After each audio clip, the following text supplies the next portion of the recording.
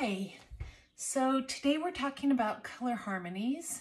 Color harmonies are basically just colors that look great together. They're often used ways of arranging color in tried and true assortments. So our project for next week, we are going to be creating 6 different compositions. You can use your paints if you'd like. You can do collage, you can use ink, you can do mixed medium, whatever is exciting for you. And you're going to do 6 separate collages or paintings, and one to meet each of the harmonies that I give you. And I've sent that off to you via email today. The size is up to you, but no smaller than 6-inch square. And this this project will be worth 30 points instead of the normal 15. Okay, so first color harmony or color composition is the monochromatic. So whenever we have the word chromatic in, it always means color. Mono meaning one. So a monochromatic harmony is just one color, varying values and intensities. So here we have a Picasso painting. This is a monochromatic, one of his blue paintings. So it's in all different variations of blue, right? So there is a great example of monochromatic, pretty straightforward, just one color, varying degrees of intensity and value.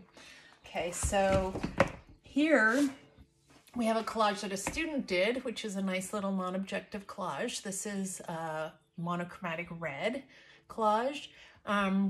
It's an interesting thing though, because red has a much less of a range of values, because red becomes pink, right, when we add white. So it kind of becomes its own color and loses its identity, but we would still consider a painting that was done with reds and pinks all still monochromatic. It's interesting because blue, look at that, blue has, it maintains its color identity from light blue all the way up to midnight blue. So it has a very broad color identity, whereas with red, we can lose that to pink, but this is still monochromatic. Pink is still part of red. Okay, here is a painted project that a student did. They did a great job on it. They actually did different paintings of the same design for the different, all of the different harmonies, but this was their monochromatic. Now, yellow poses a problem for us because yellow loses its color identity when we add black to it. So here they were trying to get to darker values of yellow by adding black. But what happens when you add black to yellow is it becomes green.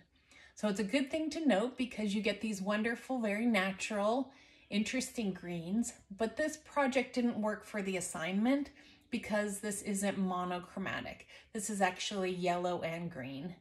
You can't get to a really dark yellow without it becoming another color, like brown or green if you add black.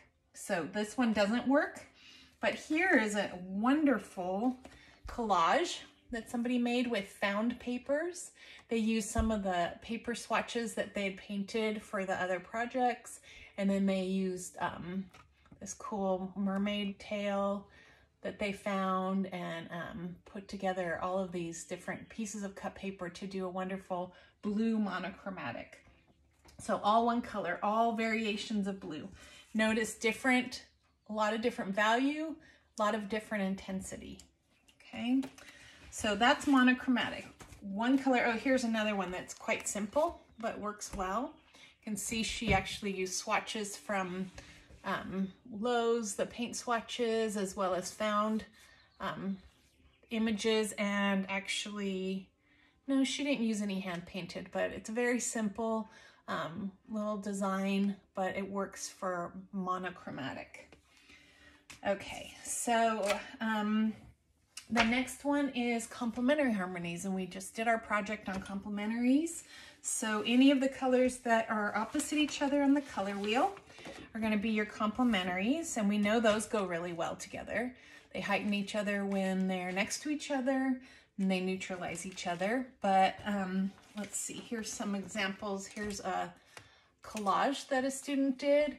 Basically, they cut out the models, faces, all the skin, and added this wonderful like plant textures in there and did this really interesting red and green complementary collage. Let's see. The student that did the paintings did this orange and blue. And we find complementary colors a lot in advertising and in marketing. So here's just one example. I'm guessing you're probably seeing complementary colors everywhere, but they pop off the shelf when you have a bunch of similar products lined up on in a row on a shelf, and you want to try to sell them. You're going to get a nice pop when you have complementary colors next to each other. Okay. Oh, and here's my monochromatic label. There's all red, variations of red. Okay, so let's see, what's next? The next one you're going to do is analogous harmony. So analogous colors are colors that are next to or near each other on the color wheel. And basically these are related colors. So for instance, green, yellow, and orange would be an analogous color scheme. Usually it's 3 colors. And so they're related because green and orange both have yellow as a parent color, right? Or we could do, say, purple, blue, and green. Those are all our cool colors, and they're all related because blue as a parent is in both the violet and the green. Or violet, red, and orange. And those are related because red is in both orange and violet. So those colors always look well together. They're like a family. They're related and they're harmonious. So let's see. Here's a student example. They did purple and red, kind of going into the orange. I think they could have taken this one a little further. It's more 2 colors than 3 colors. I would have liked to have seen some more color. Here's one that's done with green, yellow, and blue. And let's see if I can find, oh, and so here are some labels, packaging. So we have orange, yellow, and green here in this analogous package. And then we have here, we have red, orange, and yellow, basically, in this package for noodles. Oh, here's another example of a student project where they used found papers, all on the warm side. They're analogous colors. Okay, and then the last one is the most complex. And there are others too, which you'll probably learn about if you take a Art 11B, the second semester, which is much more intensive with color. But the triad colors are 3 colors that are equidistant from each other on the color wheel. So they create a triangle. So if you'll notice, our primaries, yellow, red, and blue, create a triangle. There's 3 colors in between each. They're equidistant on the color wheel. So the primaries, yellow, red, and blue, are one of our triad harmonies. These colors look great together, even in neutral version, or probably even more so in neutral version. But you'll find that in marketing, they use this primary triad a lot. And in children's toys, it kind of feels a little bit like romper room, preschool, kindergarten, little kids' toys. But look at this. My mustard, red, yellow, and blue, triad composition, or color composition. Bumblebee, clam juice, mint, clam. I just went in my cupboard and pulled out things. There we've got that red, yellow, and blue.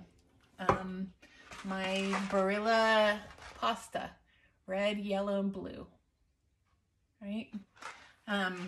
Tends to look pretty happy. It can also work really well for interior design, just maybe not in its brightest shade. So if you're thinking blue grays, brick reds, mustard yellows, those colors look beautiful together.